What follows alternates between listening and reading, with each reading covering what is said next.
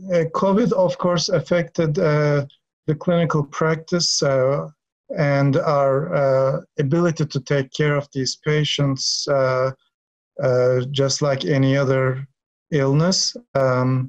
We are currently assessing the rate of COVID infection in mastocytosis patients. We don't have that data yet, but obviously patients with the more advanced varieties are more susceptible to COVID complications due to their immune suppressed status.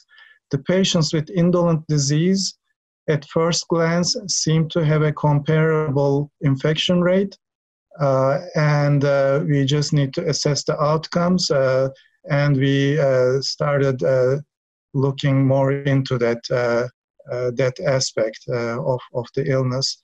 But of course, with the COVID social distancing guidelines, we have been able to take care of these patients virtually, either by video visits or phone visits.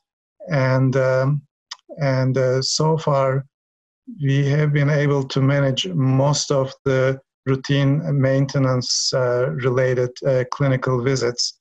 And now that our clinic restrictions are easing on face-to-face contacts, we are going to be able to see more patients face-to-face and hopefully return back to some degree of normalcy in the next few months.